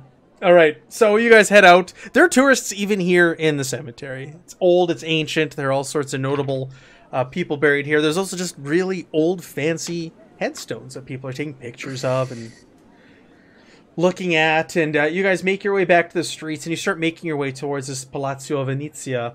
And along the way, you encounter, like, you don't, like, encounter, but you see that there are Rome police roaming about. They're dressed in gray trousers and a gray fitted jacket, and you can see them kind of milling about, doing police officer type things. You do also see the odd black shirt as you are around, and it seems like everybody's kind of has a heightened sense of like urgency and like awareness right now. Like everybody's kind of on edge as you're making your way through the crowd. People aren't Tourists are not really feeling this, but it seems like the locals are just like on edge all the time. I'm going to give Ruby my hat. Pavel wears a very beautiful hat, very wide brim, colorful. It's a Hungarian folk hat. I will hand it to Ruby. You can even have my colorful vest, so I'll take the vest off as well if that would help and can kind of cover the wound. If you do not want to wear the big jacket, that could help as well. You will look a lot like Pavel now, so I don't know if you're committing to something here. Will this be whatchamacallit, will call more attention than my current dress? Well, the vest is it's just a black vest, and then the hat is just black with like colorful beads around the rim, and that's basically it. I have like more colorful like sashes and stuff like that, but that's still on my person. So it would be basically black. It wouldn't be. Can I borrow one of your sashes as well? Sure. Yes, you can. Sure. And so, and so he dresses like very flamboyantly, and so he will, you can have one of them. Awesome. So as he hands it over, by the way, he just doesn't really let go of it as you go to grab it, and he does one of those, and then finally lets go. Thank you. And I'll gather up my dress and fashion the sash around where the blood is, so that you can't see it from there. You look very European right now. As you're tying it around your blood, I'm like, my mother. Oh, jeez. I'm gonna completely misread the situation, sense the awkwardness, and just assume it'll make Pavel feel better for me to now take my coat and put it over him. Pavel's not a very big guy, so it probably drapes over him as bad as it does Ruby. Thank you, Sergeant Morris. Thank you very much. It's very, very kind. I don't really wear sashes. I would give you one if I had one. I would wear this if it wasn't Smother Gregor who is on my back. So I probably should give it back to you. Oh, okay. I don't want to smother the vomit. Yes. And we do need to stop and get double cappuccino for him at some point. Not right now, not later. Later, it's fine. But I did promise. Double? Yes. That little guy. Very good. He did very good. He got us into the room, snuck around, opened the back door. Very useful. Doing you, me, Gregor. You're my favorite.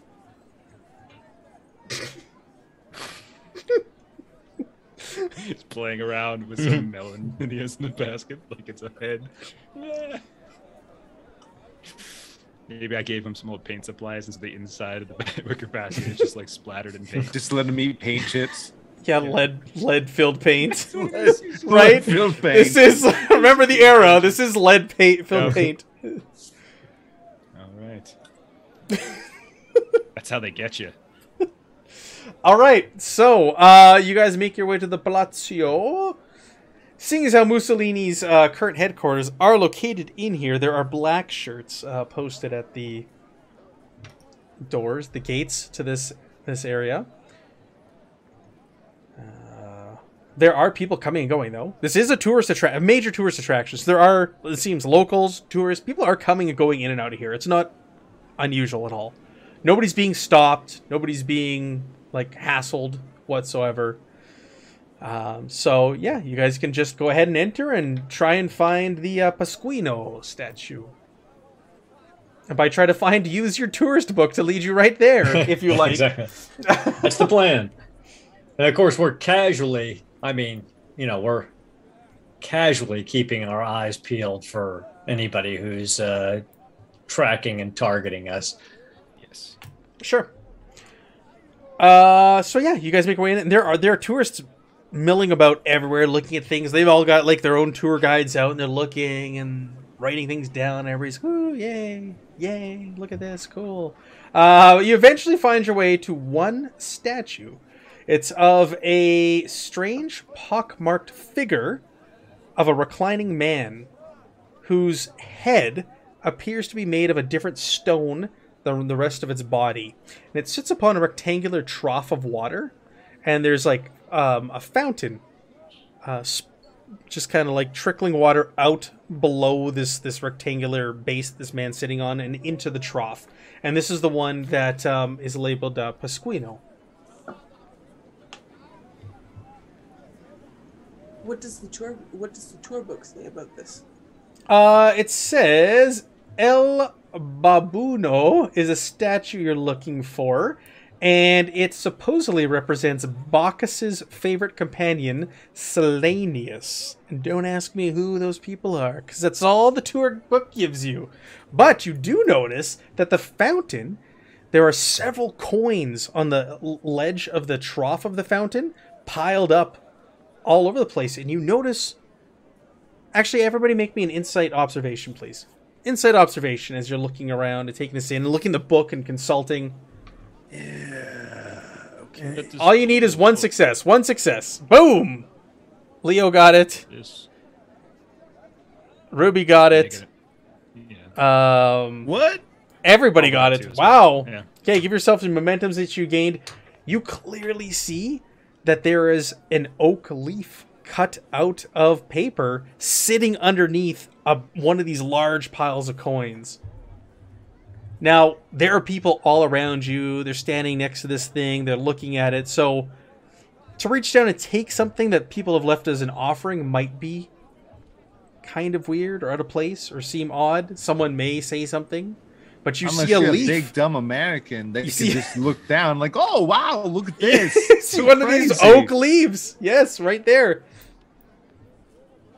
How about, can I just subtly use telekinesis to grasp the oak leaf and pull it out from under the pile of coins? Is there anything subtle about telekinesis? I don't know.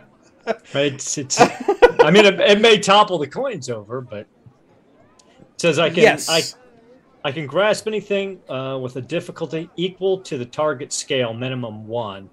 Up to half my power. So I mean, I can manipulate up to something the size of like a truck. Yeah, and this is like a small paper leaf. So yeah, you could definitely grab it and pull it out. Do you need to roll anything for this? Oh, I do. Oh yeah. Okay, yeah. Go ahead and roll. This will be very easy. You just want to like almost like pulling a tablecloth off of a table with things on top of it, right? Like you just want to yank it out. Okay, gotcha. Yeah. Okay, and I'm going to use a point of momentum if that's okay with you guys. Or hold on. let me see if I can just do it as is. And if we're successful, we could use 2 momentum to introduce the truth that we did it without anybody noticing it. Nice. That's smart. Oh, yeah. Oh, man. Oh, yeah. Wow. Oh, you got to be kidding me. Okay. Yeah. So, So you start Huh. reach I'll out with your use- mind, start tugging. The coins start to like shake a little bit. It looks like they're going to tumble, and this leaf just subtly flies, like it got caught in the wind and flitters off and towards you, and nobody really notices, Leo. Let me roll my drain here really fast. I soak all my drain, no problem. So, What? All right, yeah, this thing just kind of like lands in your pocket on your jacket. Yeah. We'll say. yeah, my courage is 14, so it's hard not for me not to soak stuff, but I did get damage two effects on the telekinesis. So Wow. I Okay, do so so. you have this leaf that is sitting here at the Pasquino. my friends, I do believe we have the clue on my person as we speak. Perhaps we should just casually walk around the square and then retreat. Absolutely. Where'd the leaf go? I did notice a leaf. It was floating on the wind somewhere. Man, all right.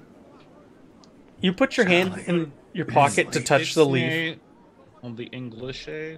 Oh yeah, oh yeah. Good point. Yeah, you're outside, and Mussolini marches by, surrounded by guards. Yeah, you put your hand inside your pocket. You feel the leaf in there. As you feel the leaf, it almost feels like there's many small indentations in it, like have been made into it. Almost like it feels like something's been etched on it, almost. We will definitely have to spend a little more time looking at this, I think. I'm saying this in German to Pavel. And yeah, I mean, can we look around for a? I mean, I would hesitate to go all the way back to our hotel right now or anything like that. Is there a place that we could find like a park bench or two? There's casual? parks, there's cafes, there's restaurants, there's all kinds of places near here. It's a very busy tourist region, so you could find a bench or something Just somewhere. sit Yeah. down like any other. Yes, sit here and take a look, pull it out, and someone could block vision. Our large American friend, perhaps. Yeah, I'll pretend I'm changing the diaper or something. God, Charlie, what's she feeding you? Whatever that Wretched. strange Italian woman gave me. Who feeds the baby squid? Why? What? What are you talking about? I don't know. I'm just making up stuff. Come on. Shh, just like keep. Just. Shh. We shouldn't be talking. They'll hear us. Okay, fine. Just trying to like yes and the situation. I'm really bad at this. Obviously, it's fine. All right. Pass Wait, me- obviously I'm bad at it. I don't think you grasp the severity of the situation, my friend. Shh, shh. Leo sees this, and he's going to once again try to link everyone's minds so we can stop talking out loud. And I'm going to spend 1 momentum if that's okay with you guys, since I fluffed it so bad the last time. And still don't succeed. So, but It's not meant to be. not meant to be. The Have good not been. news is I'm so upset I'm gonna pout and not talk for a while. So you feel Leo's mind reaching out to yours, and then for some reason he recoils, maybe in fear of what he sees inside the minds of the North Americans. Who knows? Oh. All right, so you guys leave the Palazzo and you go find a bench somewhere. Say there's Yes. there's a big fountain nearby, and there's benches everywhere. There's people milling about and sitting, and so you just grab a bench, sit down, and pull out this leaf. Or what? How do you want to approach this? Of course. Sergeant Morris is going to block the wind in some sight, and two of us could sit down. One could casually stand behind. I will, of course, give the seat to Ruby and Leo, and I shall linger behind, doing various calisthenic stretches behind the bench. Very casual, like most tourists do. And we'll pull out the tourist book and the map, and then we'll Sure. have the leaf on top of it. So we've got other things distracting. Pavel will point and crinkle his forehead as if they're trying to figure out where they're supposed to go. Okay. You guys are really playing the part. Yeah, so you pull out this leaf, and it looks almost like there's small little pinpricks all over it, and it's really jumbled, like it's really tight, and you can't quite make out what it forms, but it's intentional, and someone's put these on here, and it seems like there's something possibly written on it, these pinpricks. What's hilarious is if somebody had a specialization in covert operations, you could just like deduce what this is. Again, this is another Henri. I do have cryptography. I'll just say, like, as you're looking at studying it, you kind of hold it up to the sun a little bit to get a better view, and light shines through these pin holes or pinpricks, and it illuminates. You can clearly see that there is a message on there. Bear with me. There you go. You should see it. On the leaf, it says, "What lies behind the truth that bites." And then there's almost like an etching of a man's face, a bearded face with long hair. It's weird. It looks like the hair and the beard almost have like kind of like claws in them. Crab-like claws. You're not quite sure. But there's not much, like there's very little lack of space. It's very clumped together. It looks like someone did this to hurriedly get a message along. This Lies behind the truth that bites. Could this be referring to either the monuments to Romulus or Remus, or the she-wolf that suckled them? That was my first thought, especially the bites. But then he said crab claws as opposed to like wolf claws or something of the sort. Which would sound more like the Temple to Poseidon. Mm-hmm. do you think Or Neptune, I guess, technically, in Rome. Right. do you think there's I more mean- sleeps at the other statues? I mean, maybe they Perhaps. didn't really fight the wolf. Maybe like things really started more like ocean bank sort of sense. This could very well be the case. Perhaps we do need to try to gather more clues that may provide more information for us. Maybe I'm going to punch a giant crab. That'd be great. So, Sergeant Morris, if anyone can do it, it would be you. You know, crab meat's delicious. It's just such a pain to eat. I really hate deshelling them.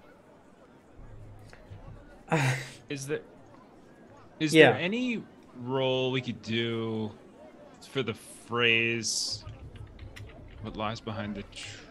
I'll Like, is it- tell is it like you a- what. Is there some kind of phrase we could do? You like a could history do test or an something? insight.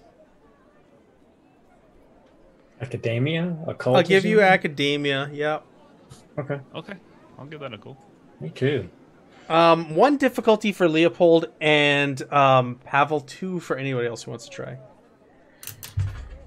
Boom, boom, boom. All right, so Leopold and Leopold, you recognize somewhat this face that's etched in there seems familiar, and you swear you saw it in the book. And as you mention it to Pavel, he agrees, and he starts flipping through this book, and you guys eventually come to a page that shows a giant stone mask known as the Mouth of Truth here in Italy, located in the Porticcio of the Church of Santa Maria in Cosmedine. And looking at this guidebook, it's a massive giant stone face. And legend says that Nobody knows who it belongs to. That it's very odd, very old. Some claim it is Oceanus because of its 4 odd-looking crab claws on his head and in his beard. And others think that it is Tibernius, the spirit of Tiber, who saved Romulus and Remus. Both of whom are also candidates for the true identity of Marforio, which was another name that came up.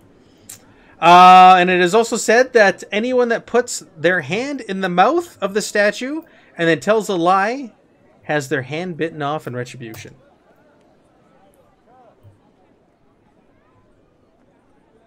So are we gonna go stick our hand in a statue's mouth? No. Well, I kind of want to. I mean, I think obviously we need won't to. tell a lie, but gosh. I do believe that we must go investigate this. The clue does seem to be leading us in that direction. There's something behind it, so we must either reach our hand within or we go behind. But clearly it seems it's something we have to do. If there's a choice, I'm doing the reach round instead of fisting it. Your colloquialisms are lost on me, my friend, but I believe we can approach it however you think is best.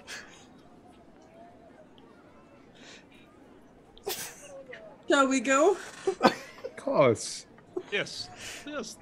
Going to pick up some cappuccino on the way. A Double double. cappuccino for Gregor. Double cappuccino for Gregor. Very good morning. Jonathan's left is all speechless. Okay. Okay, so you head on. Double two. He's like pouting for 20 minutes and then he comes out with that. And you just... There you go. You stop at a cafe along the way. They don't really have takeout cups, back at this time. So you have to sit there and sip your cappuccino if you'd like. Maybe flip through the book some more, deduce what you want to do. This stone statue is like 6 feet tall. It's huge. But another tourist attraction, so there's going to be a lot of people about. You're not losing daylight, but the day is moving on. It's probably 3 p.m. at this point.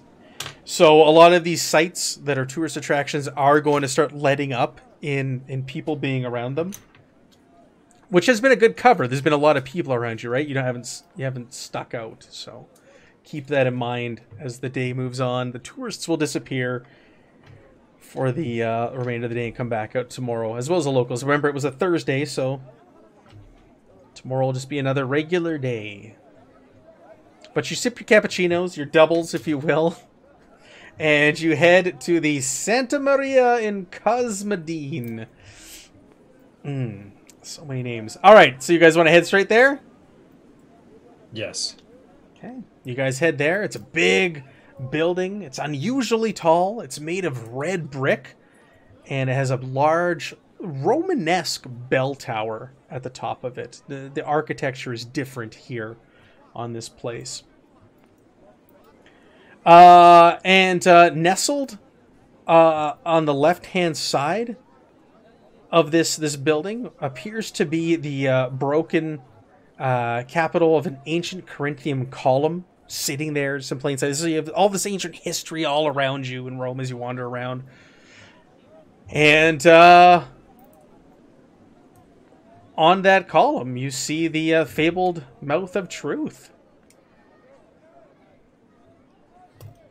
And it's a broken column. This Mouth of Truth is just sitting there near this column.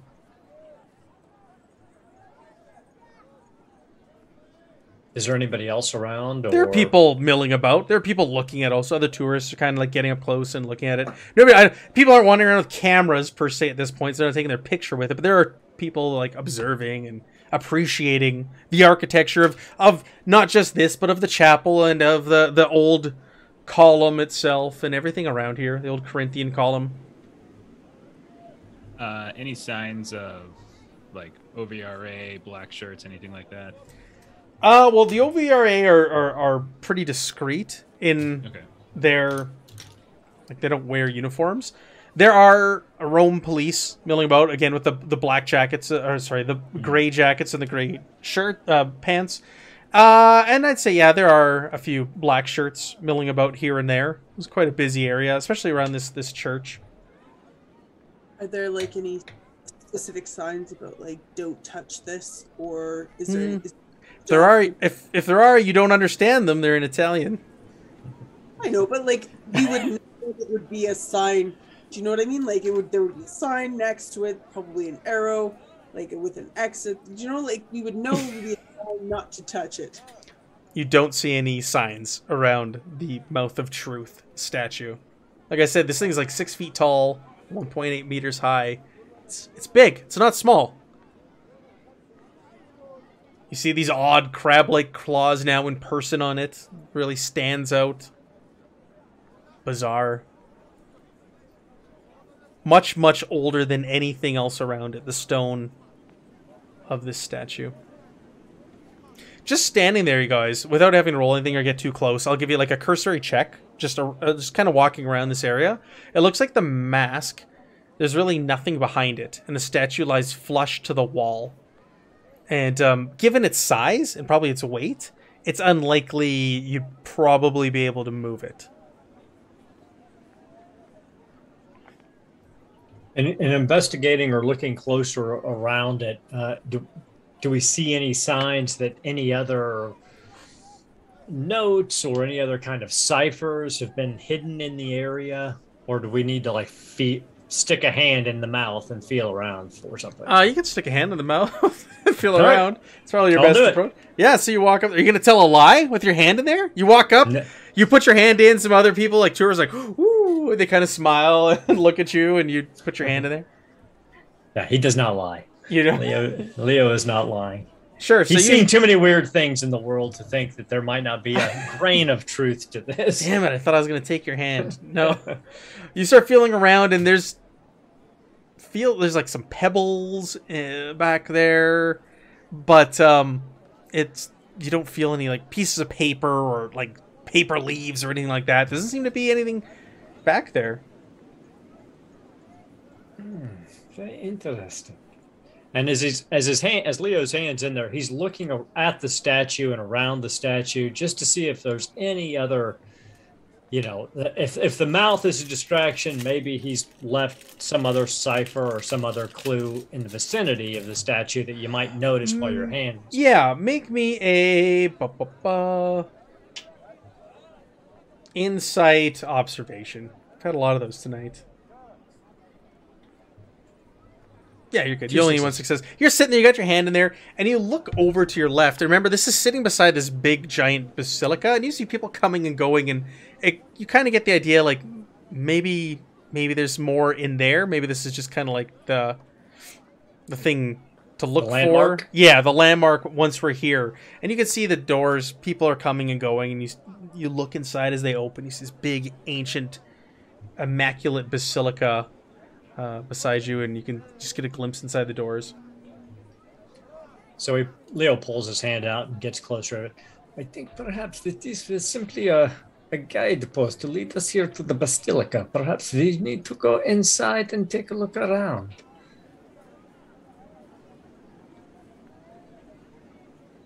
All right. Yeah. Let us go. So you guys enter. You swing the door open, your eyes sort of adjust. It's really, really dark in here, and your eyes are used to the light, so you kind of adjust a little. It's hard to see. It's really, really black in here, and you kind of rub your eyes, and you look around, and when you enter, to the left and right of the doors are columned aisles, and in the left-hand aisle, there are two small chapels and a baptistry, and the baptistry lies closest to the mouth. But you scan around. There's people sitting in pews in the aisles, but you're kind of looking and scanning, and nothing's really standing out as you kind of stand here at the entrance. Do you want to kind of search and scan this giant basilica? Start looking around for clues while you're in here? Yeah. Leo would move over towards the baptistry. Okay, we'll do insight. I don't want to do observation. It's all we've been doing tonight.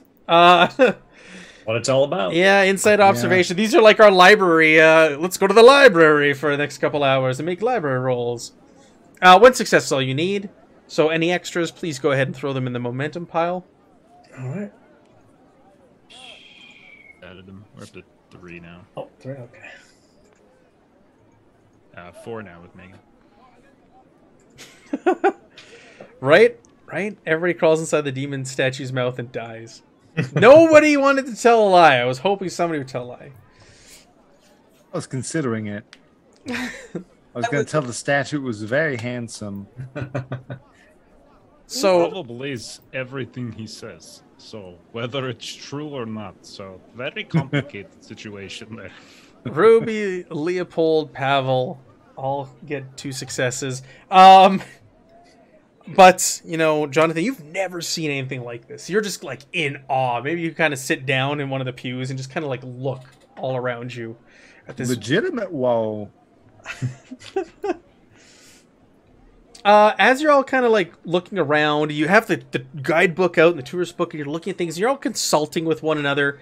You all kind of zero in. You turn around towards the door you came in, and you notice that on either side of the door are 2 niches in the front wall of the church. And they're jet black stones that are kind of like inset in these niches. They're sticking out. And it looks like these stones have obviously been shaped by man, but like they don't really seem to line up with the rest of the architecture or the rest of the look of this basilica that you're in. And it catches your eye. And we'll say with your double successes, you kind of like look these up in the tourist book. And you read up on these things. And it looks like the legend has it that these 2 stones were used to beat pagans' heads against until they converted to Christianity in the past.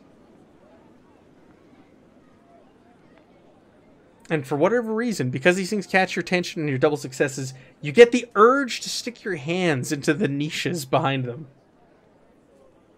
The reach around. The reach around. Sure, we'll reach in there. And sure. whoever does that feels something paper-like back there. In both niches? In one of them. Okay. Would this stone resemble the black stone of the figure? Is it? It does resemble that type of stone. It's very similar, and that's what caught your attention looking at it. Because that others you've never seen anything like that other stone. These 2 caught your eye. Whoever's feeling back there produces this leaf, but you also feel something else, some more paper back there. When you're feeling around, you pull this leaf out. Looking at the leaf, and you hold it up to like one of the lanterns that are lit in here. It doesn't look like there's any sort of message on this one. Mm-hmm. But you What's also the rest of the paper though? Feel back there, and you produce an envelope. Oh. Like letter size, large envelope. I think that there's something other than Yes, paper. letter size. And there's- Letter size. And shall you take a look in here? Should we sit down on one of the pews and take a look? No, I'm gonna keep this to myself. No, Okay. this is just All me right. yes, of course. This is a good place to sit.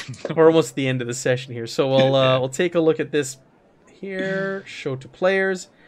It says P taken to Regina Coley, moved to Santa Road Crew. Oh man! Archaeologists present appears to be looking for something. Germans have arrived. Strange badge on uniform. Bodies from the site taken to Tiber Island Hospital. I don't know what that word is at the end there. And situation escalating. Sent for help. So we've got Regina Coley moved to Sisanta Road Crew. And we also have Tiber Island Hospital that is mentioned in this note. Now, anyone who has knowledge of Latin This is written in here in this adventure. Hey, look at that. We'll know that the words Useful. Regina Coeli mean Queen of Heaven. Oh. And if you make me a Reason Academia roll, get some further information here. Okay. One success. Is One this- success. Okay. Reason, academia, my reasons. Actually, it's go for it. Sure. Bah! You know, with your knowledge of Latin and some knowledge of Rome and flipping through this book, you know I know everything. Rome. Words Regina Coeli means something far more than that. And you saw a prison that had the same name, a notorious prison on the west bank of the Tiber. And in your little book, you flip to it. They're originally built as a convent. It became a place of incarceration in the late 19th century. And since Mussolini has taken control of Italy, he has used the Goel to it holds interpolitical prisoners there right now. Another one of our colleagues. It seems as it looks like it's Pasquino. Nicky, I think was his nickname. Nicky? Is that who we think it is? Was taken to this prison? Indeed. You also have the Castel Sant'Angelo, we can look up in your book, which is a place. You look that up in your book. The imposing cylindrical fortress, you have a picture of it. Looks like it was built as a tomb for the Emperor Hadrian and his family before it was converted by the popes into a castle in the 14th century. There have been a lot of roadworks in the area for the last 3 years or so as Mussolini builds a triumphal way between the tomb and St. Peter's. So, we're going to leave it off there. We have 2 possible places to go next time. We've got this castle that is having some roadwork done at it. And we've also got this prison for political prisoners to check out. So we may be doing a prison break after all. Hey, look at this. This is what we do. We get Jonathan to go to prison, and he breaks them out from the inside. Oh, and I'm sorry, we got Tiber Island. Tiber Island sits on a bend of the river, after which it is named, close to the Bocca della Vierta. It is the site of a Basilica de San Bartolomeo, something or other, and that of a newly rebuilt and refurbished hospital. We've got 3 places to check out: hospital, prison, and another place. So we got to figure out between castle. sessions where we want to go. A castle. Which one we want to go? Castle Wolfenstein. Obviously. Oh, Castle Wolfenstein, what? Respect the town. I got Jeremy's attention. Okay, that's it for this week. So on table, Jeff, what do you got going on between now and next week, Thursday? Let's see. Tomorrow night we're not doing anything. Saturday we got One Ring Second Edition. Monday we'll be doing Deadlands over at twitch.tv/thelollygaggers. You can see Matt and Jeremy in the Deadlands game. Monday night, we'll be there. Megan, how's your board game crusade going? You were I was talking about this today with a mutual friend, with Bill. Aren't you going through the top 100 board games or something like that? Like you have a list you're going through. So I have some time off here, and unfortunately this past week I have been otherwise engaged. However, going forward, I got the top 100 basic board games of all time to conquer in the next 5 weeks. 5 weeks. I got this. Are these modern board games or like a mix? Like it's like you'll have like checkers and chess and Monopoly in there, but you'll also have like there's Risk in there, and there's there's Sorry in there, stuff like that. It's just they're pretty basic board games, but I thought like I said, I'm gonna have some time on my hands, so might as well do something constructive with it. Cool. I picked up a new one for our group to play this past week, Apocalypse Road. A little bit of racing and Mad Max car shooting. It'll be fun. Bill seemed excited by it. Aaron, what do you got going on between now and next week? See, tomorrow here on Garblag Games on the British times, so that'll be 1 p.m. Pacific Standard Time. We've got more of Warhammer Fantasy Roleplay 4th Edition, The Enemy Within. So that'll be fun. And Ben is bringing back Blessed Annika, his War Priest of Myrmidia from the original playthrough of that. Then on Tuesday, they're running Coriolis at the same time. Next Wednesday, we are back at 1 p.m. Pacific Standard Time for some Wrath and Glory. And then Thursday is Cyberpunk. And then Thursday night, we'll be back here for Starfinder. Yes. Jeremy, tell me about this Patreon.